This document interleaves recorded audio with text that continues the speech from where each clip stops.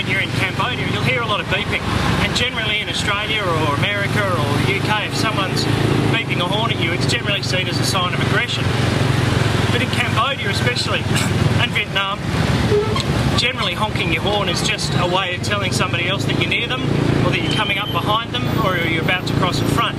It's really just about letting other drivers around you know that you're there. So not at all a sign of aggression, and I think a lot of people first come here and get overwhelmed by the amount of honking. But it's just a very simple way of, Cambodians looking out for each other.